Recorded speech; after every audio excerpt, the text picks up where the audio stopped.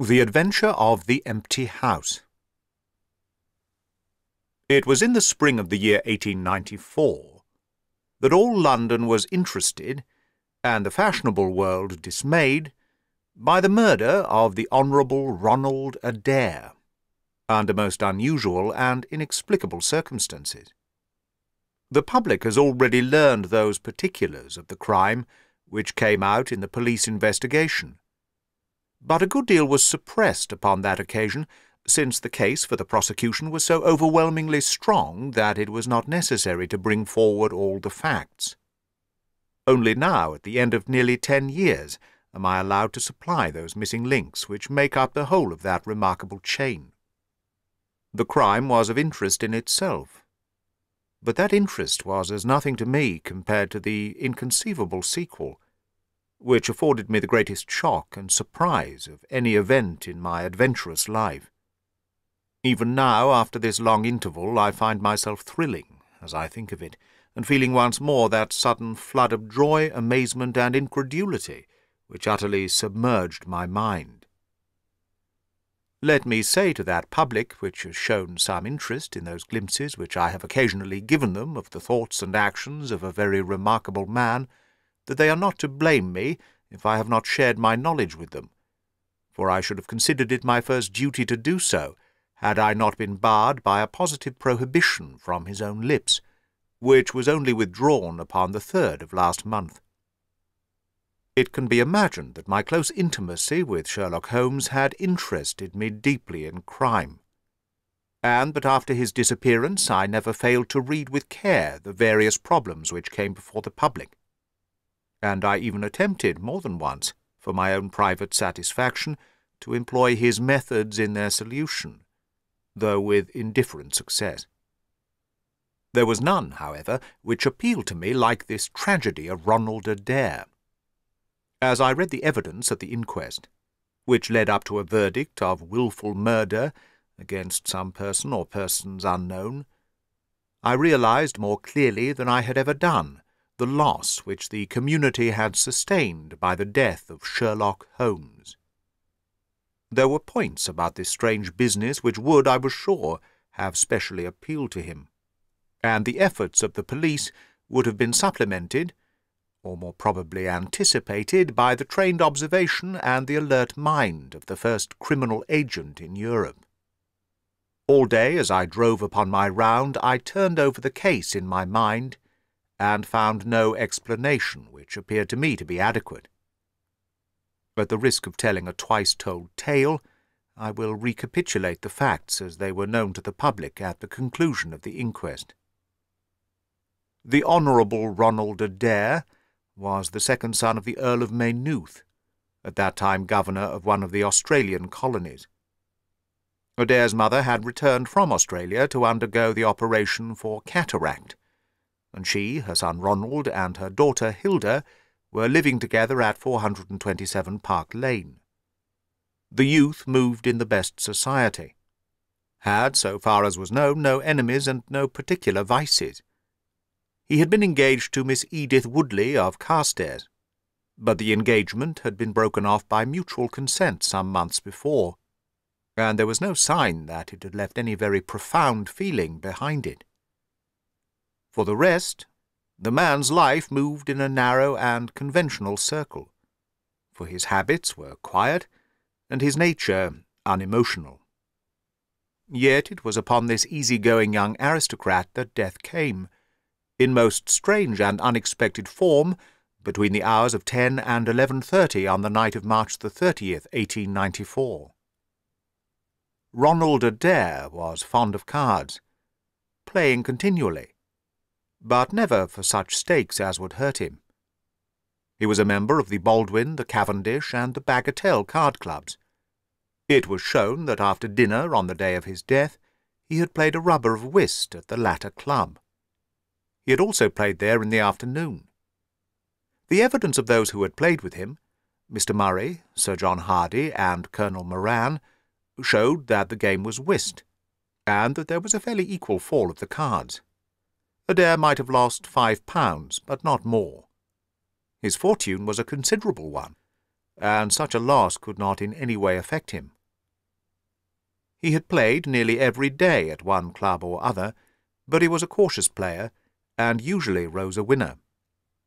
It came out in evidence that in partnership with Colonel Moran he had actually won as much as £420 in a sitting, some weeks before, from Godfrey Milner and Lord Balmoral. So much for his recent history as it came out at the inquest.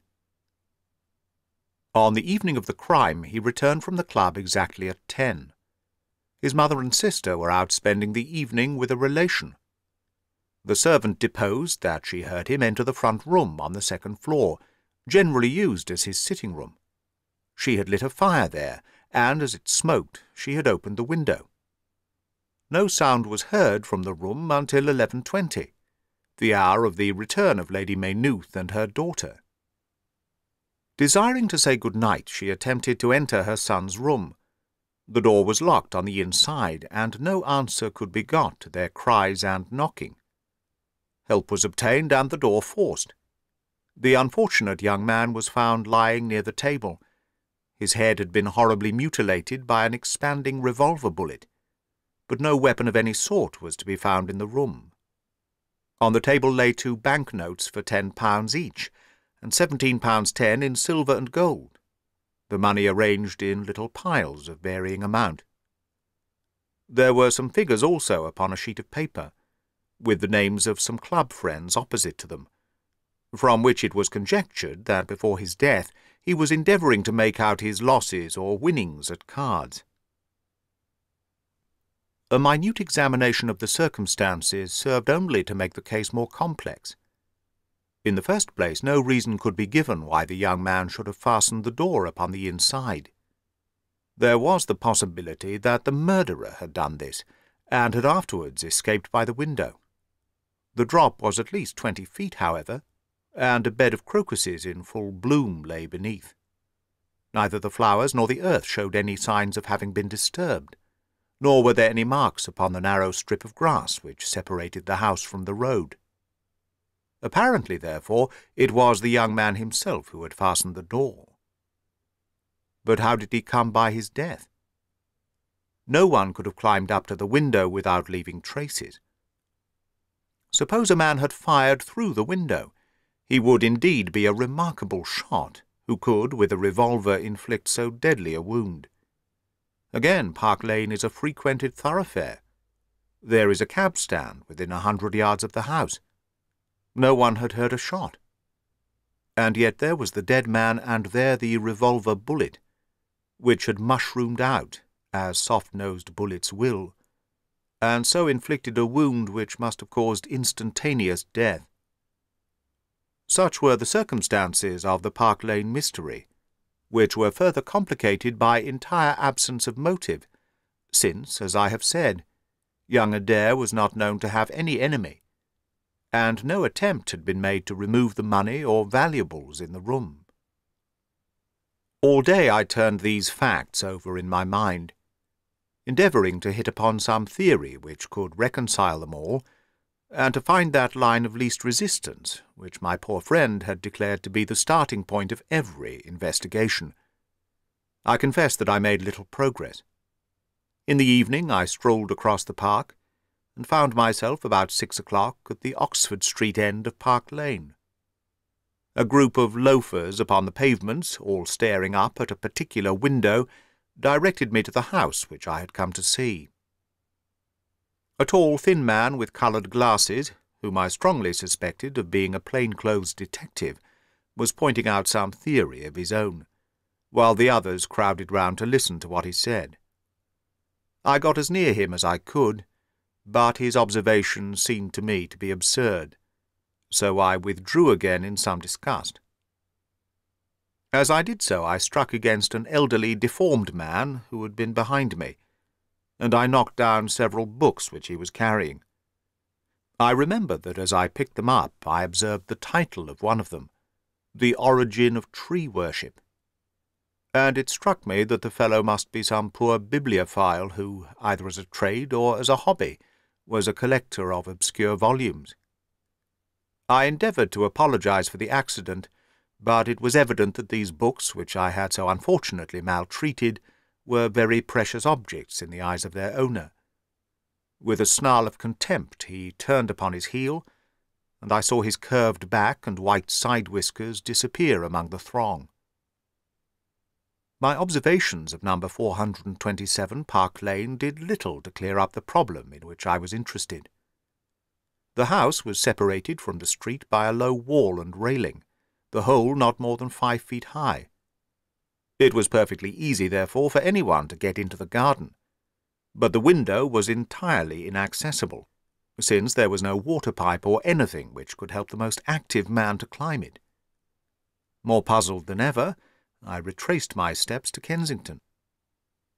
I had not been in my study 5 minutes when the maid entered to say that a person desired to see me.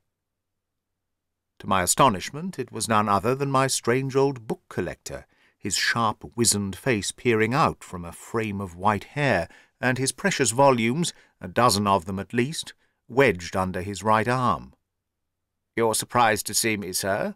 said he in a strange, croaking voice. I acknowledged that I was. "Well, I've a conscience, sir, and when I chanced to see you go into this house, as I came hobbling after you, I thought to myself, I'll just step in and see that kind gentleman, and tell him that if I was a bit gruff in my manner, that there was not any harm meant, and that I am much obliged to him for picking up my books." "You make too much of a trifle," said I. "May I ask how you knew who I was?" "Well, sir, if it isn't too great a liberty, I am a neighbour of yours, for you'll find my little bookshop at the corner of Church Street, and very happy to see you, I am sure. Maybe you collect yourself, sir. Here's British Birds and Catullus and the Holy War. A bargain, every one of them. With 5 volumes you could just fill that gap on that second shelf. It looks untidy, does it not, sir?" I moved my head to look at the cabinet behind me. When I turned again, Sherlock Holmes was standing smiling at me across my study table. I rose to my feet, stared at him for some seconds in utter amazement, and then it appears that I must have fainted for the first and the last time in my life. Certainly a grey mist swirled before my eyes, and when it cleared I found my collar ends undone, and the tingling aftertaste of brandy upon my lips. Holmes was bending over my chair, his flask in his hand. "My dear Watson," said the well-remembered voice, "I owe you 1,000 apologies. I had no idea that you would be so affected." I gripped him by the arms. "Holmes," I cried, "is it really you? Can it indeed be that you are alive? Is it possible that you succeeded in climbing out of that awful abyss?" "Wait a moment," said he. "Are you sure that you are really fit to discuss things? I have given you a serious shock by my unnecessarily dramatic reappearance." "I'm all right, but indeed, Holmes, I can hardly believe my eyes. Good heavens, to think that you of all men, should be standing in my study." Again I gripped him by the sleeve and felt the thin, sinewy arm beneath it. "Well, you're not a spirit, anyhow," said I. "My dear chap, I'm overjoyed to see you. Sit down, and tell me how you came alive out of that dreadful chasm." He sat opposite to me and lit a cigarette in his old nonchalant manner. He was dressed in the seedy frock-coat of the book merchant, but the rest of that individual lay in a pile of white hair and old books upon the table. Holmes looked even thinner and keener than of old, but there was a dead-white tinge in his aquiline face, which told me that his life recently had not been a healthy one. "I am glad to stretch myself, Watson," said he. "It is no joke when a tall man has to take a foot off his stature for several hours on end. Now, my dear fellow, in the matter of these explanations we have, if I may ask for your cooperation, a hard and dangerous night's work in front of us. Perhaps it would be better if I gave you an account of the whole situation when that work is finished. I am full of curiosity. I should much prefer to hear it now. You'll come with me tonight? When you like and where you like." This is indeed like the old days. We shall have time for a mouthful of dinner before we need go. Well then, about that chasm. I had no serious difficulty in getting out of it, for the very simple reason that I was never in it. You were never in it? No, Watson, I never was in it. My note to you was absolutely genuine. I had little doubt that I had come to the end of my career, when I perceived the somewhat sinister figure of the late Professor Moriarty standing upon the narrow pathway which led to safety. I read an inexorable purpose in his grey eyes. I exchanged some remarks with him, therefore, and obtained his courteous permission to write the short note which you afterwards received. I left it with my cigarette-box and my stick, and I walked along the pathway, Moriarty still at my heels. When I reached the end, I stood at bay. He drew no weapon, but he rushed at me, and threw his long arms around me. He knew that his own game was up, and was only anxious to revenge himself upon me. We tottered together upon the brink of the fall. I have some knowledge, however, of baritsu, or the Japanese system of wrestling, which has more than once been very useful to me. I slipped through his grip, and he with a horrible scream kicked madly for a few seconds and clawed the air with both his hands. But for all his efforts he could not get his balance, and over he went. With my face over the brink, I saw him fall for a long way. Then he struck a rock, bounded off, and splashed into the water. I listened with amazement to this explanation, which Holmes delivered between the puffs of his cigarette. "But the tracks," I cried, "I saw with my own eyes. The two went down the path, and none returned." It came about in this way.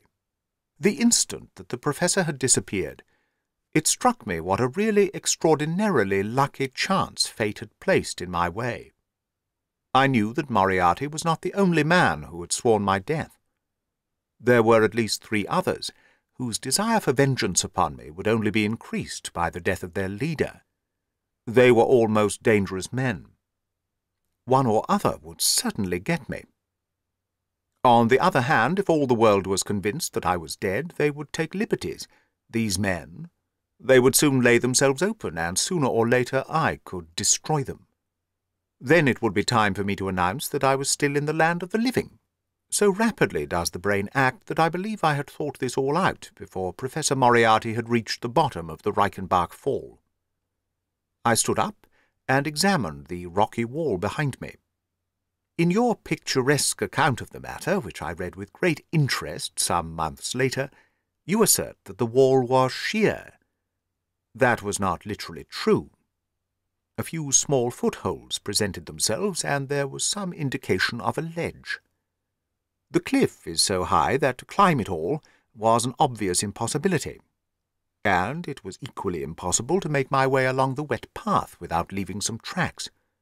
I might, it is true, have reversed my boots, as I have done on similar occasions, but the sight of 3 sets of tracks in one direction would certainly have suggested a deception. On the whole, then, it was best that I should risk the climb. It was not a pleasant business, Watson. The fall roared beneath me. I'm not a fanciful person, but I give you my word that I seemed to hear Moriarty's voice screaming at me out of the abyss. A mistake would have been fatal. More than once, as tufts of grass came out in my hand or my foot slipped in the wet notches of the rock, I thought that I was gone. But I struggled upward, and at last I reached a ledge several feet deep and covered with soft green moss, where I could lie unseen, in the most perfect comfort. There I was stretched when you, my dear Watson, and all your following were investigating in the most sympathetic and inefficient manner the circumstances of my death. At last, when you had all formed your inevitable and totally erroneous conclusions, you departed for the hotel, and I was left alone. I had imagined that I had reached the end of my adventures, but a very unexpected occurrence showed me that there were surprises still in store for me. A huge rock, falling from above, boomed past me, struck the path, and bounded over into the chasm. For an instant I thought that it was an accident, but a moment later, looking up, I saw a man's head against the darkening sky, and another stone struck the very ledge upon which I was stretched, within a foot of my head. Of course, the meaning of this was obvious. Moriarty had not been alone. A confederate, and even that one glance had told me how dangerous a man that confederate was, had kept guard while the professor had attacked me. From a distance, unseen by me, he had been a witness of his friend's death and of my escape. He had waited, and then, making his way round to the top of the cliff, he had endeavoured to succeed where his comrade had failed. I did not take long to think about it, Watson. Again I saw that grim face look over the cliff, and I knew that it was the precursor of another stone. I scrambled down onto the path. I don't think I could have done it in cold blood. It was 100 times more difficult than getting up. But I had no time to think of the danger, for another stone sang past me as I hung by my hands from the edge of the ledge. Halfway down I slipped, but by the blessing of God I landed, torn and bleeding, upon the path. I took to my heels, did 10 miles over the mountains in the darkness, and a week later I found myself in Florence, with the certainty that no one in the world knew what had become of me. I had only one confidant, my brother Mycroft. I owe you many apologies, my dear Watson, but it was all important that it should be thought I was dead, and it is quite certain that you would not have written so convincing an account of my unhappy end had you not yourself thought that it was true. Several times during the last 3 years I have taken up my pen to write to you, but always I feared lest your affectionate regard for me should tempt you to some indiscretion which would betray my secret. For that reason I turned away from you this evening when you upset my books, for I was in danger at the time, and any show of surprise and emotion upon your part might have drawn attention to my identity and led to the most deplorable and irreparable results. As to Mycroft, I had to confide in him in order to obtain the money which I needed. The course of events in London did not run so well as I had hoped, for the trial of the Moriarty gang left 2 of its most dangerous members, my own most vindictive enemies, at liberty.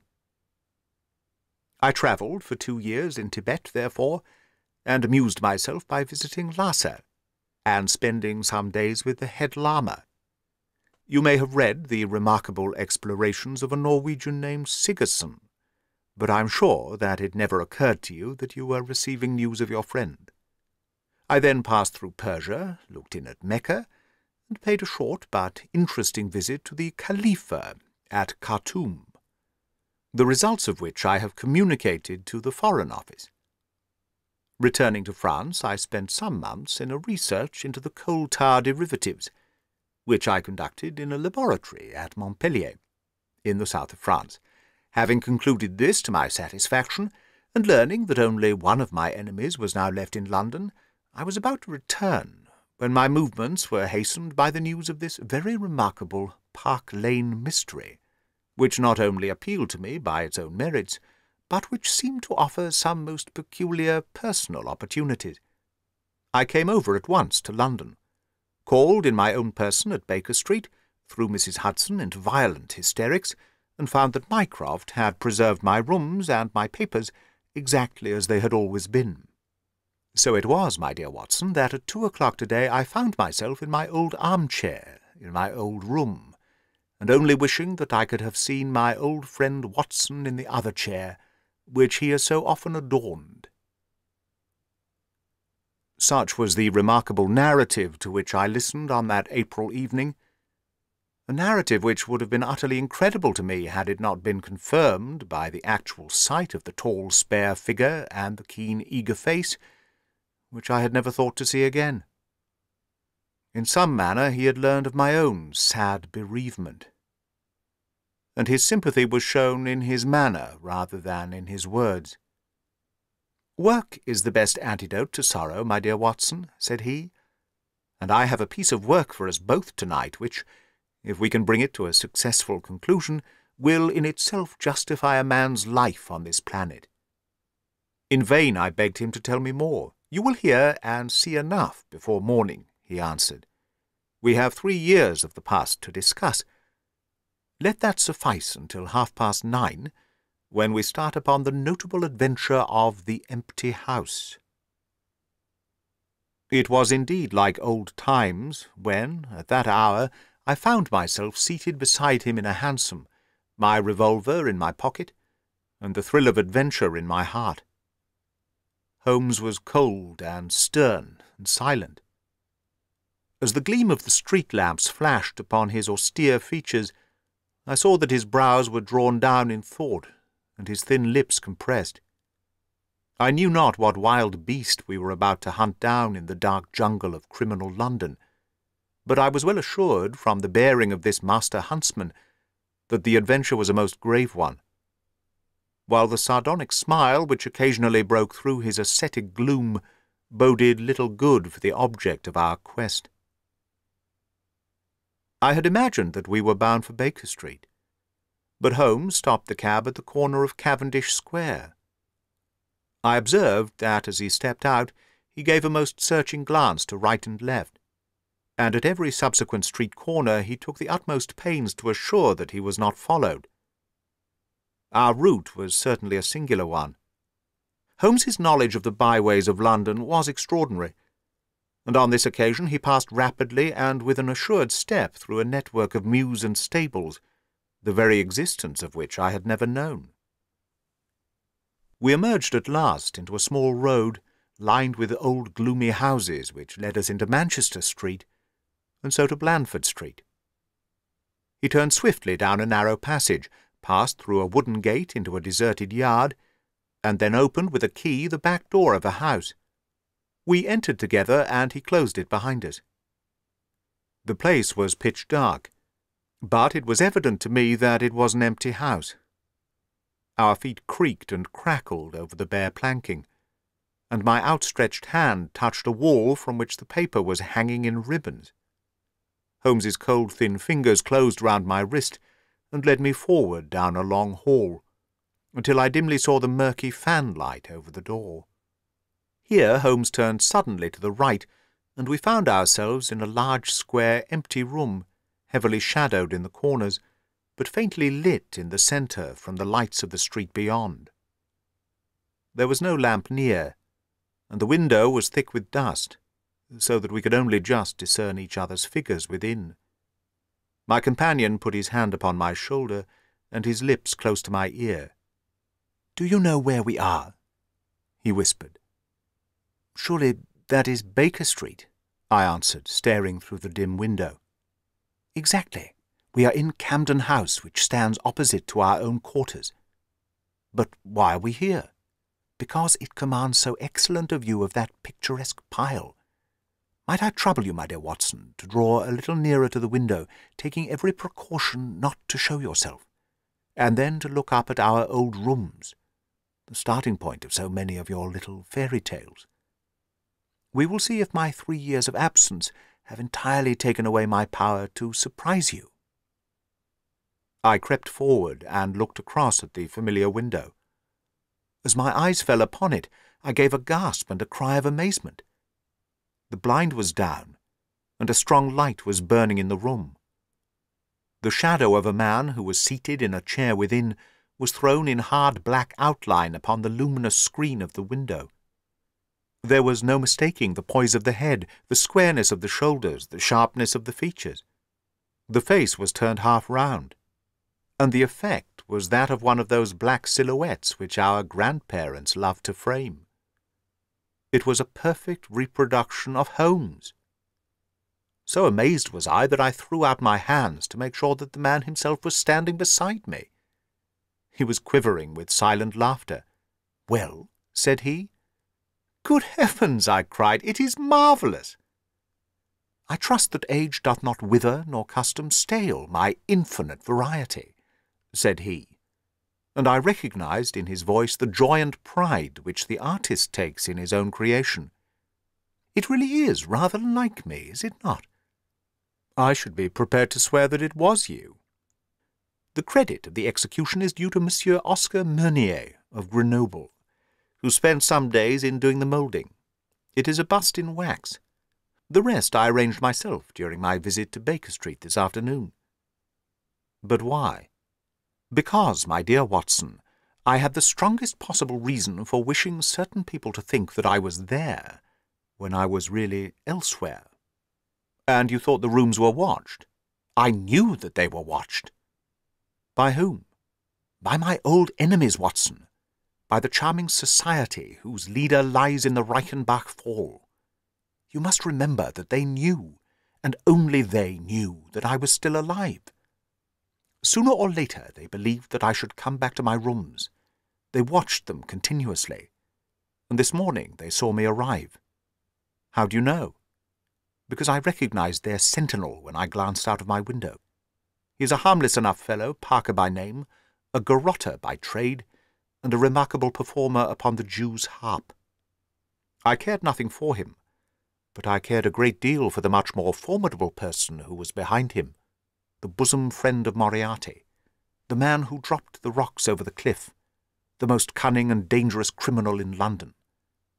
That is the man who is after me tonight, Watson, and that is the man who is quite unaware that we are after him.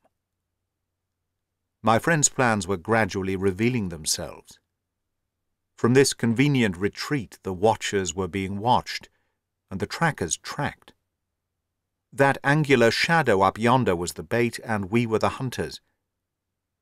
In silence we stood together in the darkness, and watched the hurrying figures who passed and repassed in front of us. Holmes was silent and motionless, but I could tell that he was keenly alert, and that his eyes were fixed intently upon the stream of passers-by. It was a bleak and boisterous night, and the wind whistled shrilly down the long street. Many people were moving to and fro, most of them muffled in their coats and cravats. Once or twice it seemed to me that I had seen the same figure before, and I especially noticed two men who appeared to be sheltering themselves from the wind in the doorway of a house some distance up the street. I tried to draw my companion's attention to them, but he gave a little ejaculation of impatience, and continued to stare into the street. More than once he fidgeted with his feet, and tapped rapidly with his fingers upon the wall. It was evident to me that he was becoming uneasy, and that his plans were not working out altogether as he had hoped. At last, as midnight approached and the street gradually cleared, he paced up and down the room in uncontrollable agitation. I was about to make some remark to him, when I raised my eyes to the lighted window, and again experienced almost as great a surprise as before.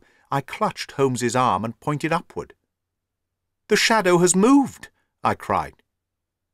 It was indeed no longer the profile, but the back which was turned towards us. 3 years had certainly not smoothed the asperities of his temper or his impatience with a less active intelligence than his own.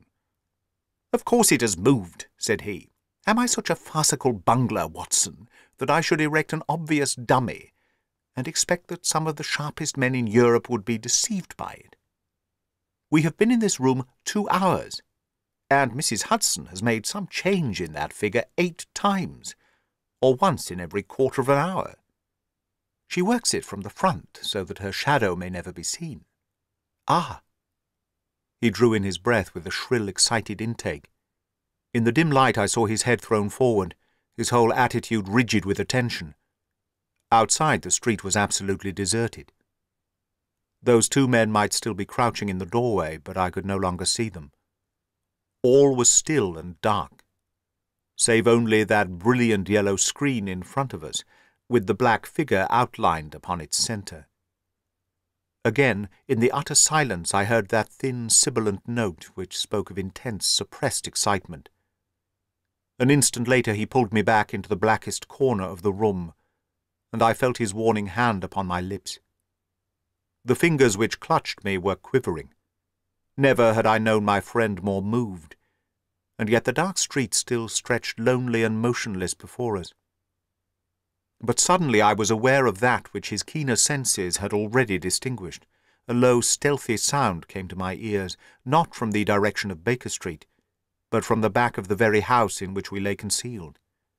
A door opened and shut. An instant later steps crept down the passage, steps which were meant to be silent but which reverberated harshly through the empty house. Holmes crouched back against the wall, and I did the same, my hand closing upon the handle of my revolver. Peering through the gloom, I saw the vague outline of a man, a shade blacker than the blackness of the open door. He stood for an instant, and then he crept forward, crouching, menacing, into the room.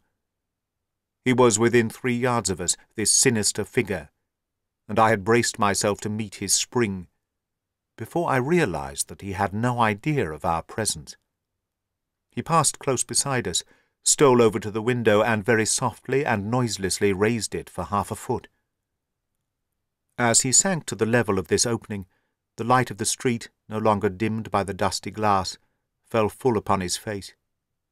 The man seemed to be beside himself with excitement. His 2 eyes shone like stars, and his features were working convulsively.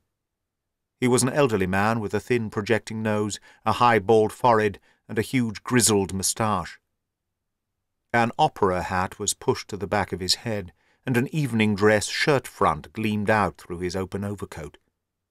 His face was gaunt and swarthy, scored with deep, savage lines. In his hand he carried what appeared to be a stick, but as he laid it down upon the floor it gave a metallic clang. Then from the pocket of his overcoat he drew a bulky object, and he busied himself in some task which ended with a loud, sharp click, as if a spring or bolt had fallen into its place. Still kneeling upon the floor, he bent forward and threw all his weight and strength upon some lever, with the result that there came a long, whirling, grinding noise, ending once more in a powerful click. He straightened himself then, and I saw that what he held in his hand was a sort of gun, with a curiously misshapen butt. He opened it at the breech, put something in, and snapped the breech lock. Then, crouching down, he rested the end of the barrel upon the ledge of the open window, and I saw his long moustache droop over the stock, and his eye gleam as it peered along the sights.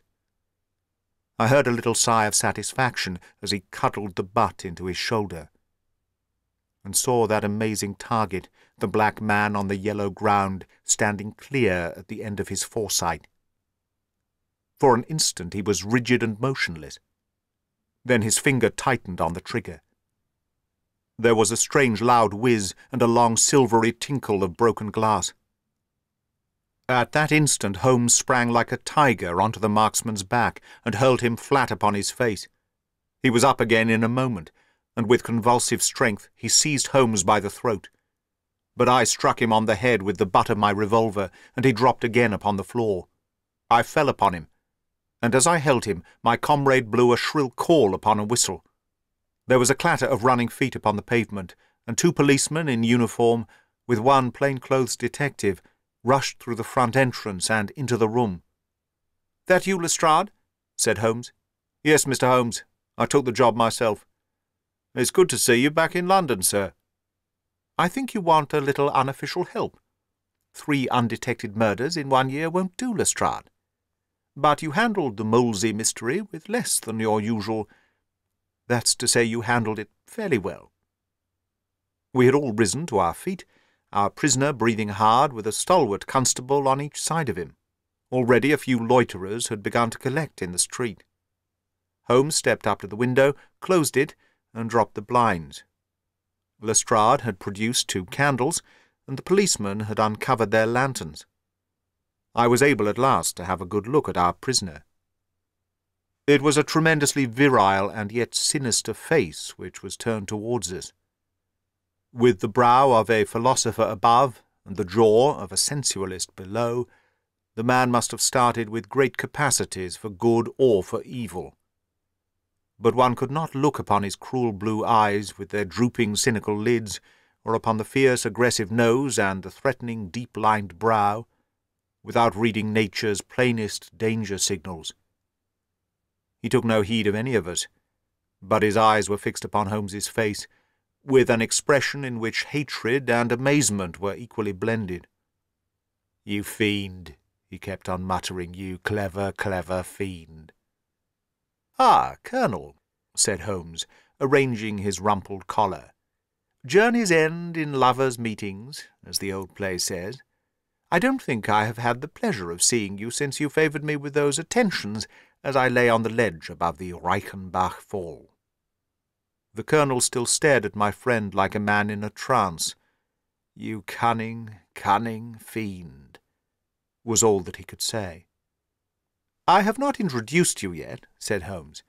"This gentleman is Colonel Sebastian Moran, once of Her Majesty's Indian Army, and the best heavy game shot that our Eastern Empire has ever produced. I believe I am correct, Colonel, in saying that your bag of tigers still remains unrivalled." The fierce old man said nothing, but still glared at my companion. With his savage eyes and bristling moustache, he was wonderfully like a tiger himself. "I wonder that my very simple stratagem could deceive so old a shikari," said Holmes. "It must be very familiar to you. Have you not tethered a young kid under a tree, lain above it with your rifle, and waited for the bait to bring up your tiger? This empty house is my tree, and you are my tiger. You have possibly had other guns in reserve, in case there should be several tigers, or in the unlikely supposition of your own aim failing you. These," he pointed around, "are my other guns. The parallel is exact." Colonel Moran sprang forward with a snarl of rage, but the constables dragged him back. The fury upon his face was terrible to look at. "I confess that you had one small surprise for me," said Holmes.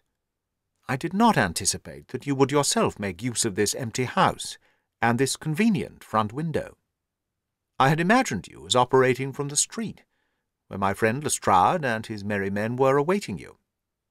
With that exception, all has gone as I expected." Colonel Moran turned to the official detective. "You may or may not have just cause for arresting me," said he. "But at least there can be no reason why I should submit to the gibes of this person. If I am in the hands of the law, let things be done in a legal way." "Well, that's reasonable enough," said Lestrade. "Nothing further you have to say, Mr. Holmes, before we go?" Holmes had picked up the powerful air gun from the floor, and was examining its mechanism. "An admirable and unique weapon," said he, "noiseless and of tremendous power. I knew von Herder, the blind German mechanic, who constructed it, to the order of the late Professor Moriarty. For years I have been aware of its existence, though I have never before had the opportunity of handling it. I commend it very specially to your attention, Lestrade, and also the bullets which fit it." "You can trust us to look after that, Mr. Holmes," said Lestrade, as the whole party moved towards the door. "Anything further to say?" "Only to ask what charge you intend to prefer." "What charge, sir?" "Why, of course, the attempted murder of Mr. Sherlock Holmes." "Not so, Lestrade. I do not propose to appear in the matter at all.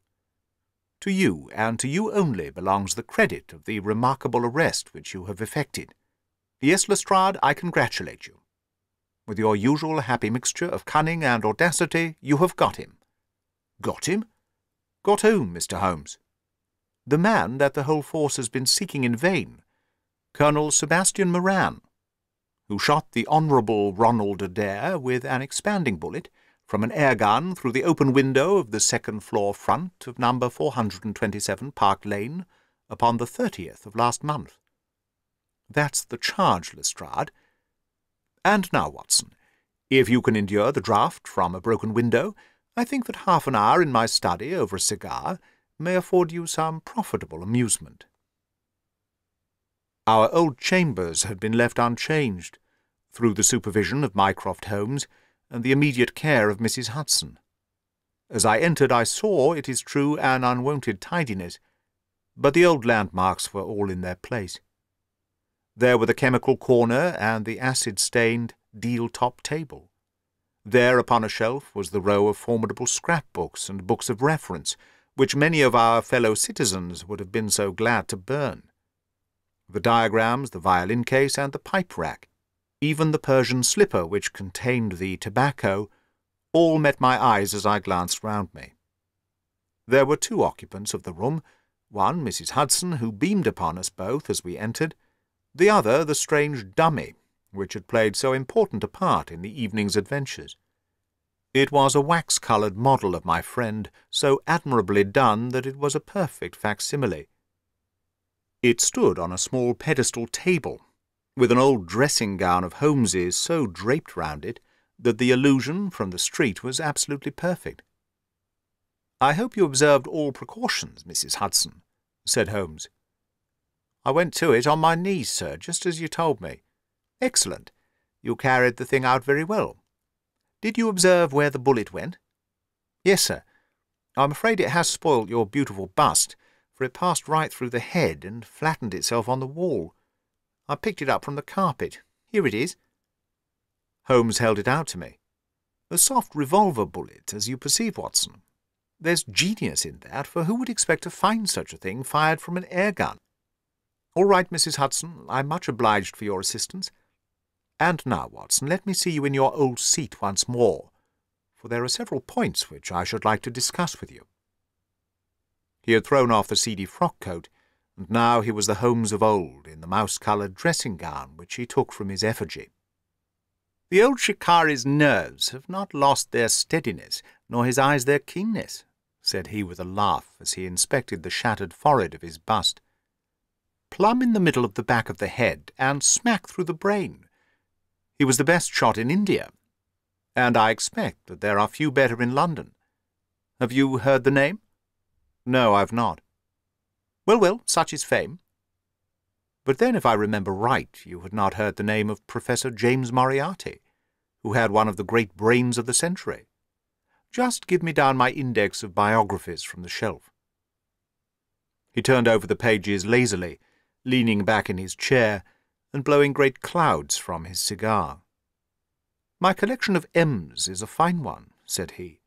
"Moriarty himself is enough to make any letter illustrious. And here is Morgan the Poisoner, and Merridew of abominable memory, and Matthews, who knocked out my left canine in the waiting-room at Charing Cross. And finally, here is our friend of tonight." He handed over the book, and I read. "Moran, Sebastian, Colonel, unemployed. Formerly 1st Bangalore Pioneers, born London 1840. Son of Sir Augustus Moran, C.B., once British Minister to Persia. Educated Eton and Oxford. Served in Jawaki Campaign, Afghan Campaign, Chaurasiab, Dispatches, Sherpur, and Kabul. Author of Heavy Game of the Western Himalayas, 1881, 3 Months in the Jungle, 1884. Address, Conduit Street. Clubs, the Anglo-Indian, the Tankerville, the Bagatelle Card Club." On the margin was written in Holmes's precise hand, "The second most dangerous man in London." "This is astonishing," said I, as I handed back the volume. "The man's career is that of an honourable soldier." "It is true," Holmes answered. "Up to a certain point he did well. He was always a man of iron nerve, and the story is still told in India how he crawled down a drain after a wounded man-eating tiger. There are some trees, Watson, which grow to a certain height, and then suddenly develop some unsightly eccentricity. You will see it often in humans. I have a theory that the individual represents in his development the whole procession of his ancestors, and that such a sudden turn to good or evil stands for some strong influence which came into the line of his pedigree. The person becomes, as it were, the epitome of the history of his own family. It is surely rather fanciful. Well, I don't insist upon it. Whatever the cause, Colonel Moran began to go wrong. Without any open scandal, he still made India too hot to hold him. He retired, came to London, and again acquired an evil name. It was at this time that he was sought out by Professor Moriarty, to whom for a time he was chief of the staff. Moriarty supplied him liberally with money, and used him only in 1 or 2 very high-class jobs, which no ordinary criminal could have undertaken. You may have some recollection of the death of Mrs. Stewart of Lauder in 1887. Not? Well, I am sure Moran was at the bottom of it, but nothing could be proved. So cleverly was the Colonel concealed that even when the Moriarty gang was broken up, we could not incriminate him. You remember at that date, when I called upon you in your rooms, how I put up the shutters for fear of air guns? No doubt you thought me fanciful. I knew exactly what I was doing, for I knew of the existence of this remarkable gun, and I also knew that one of the best shots in the world would be behind it. When we were in Switzerland, he followed us with Moriarty, and it was undoubtedly he who gave me that evil 5 minutes on the Reichenbach ledge. You may think that I read the papers with some attention during my sojourn in France, on the lookout for any chance of laying him by the heels. So long as he was free in London, my life would really not have been worth living. Night and day the shadow would have been over me, and sooner or later his chance must have come.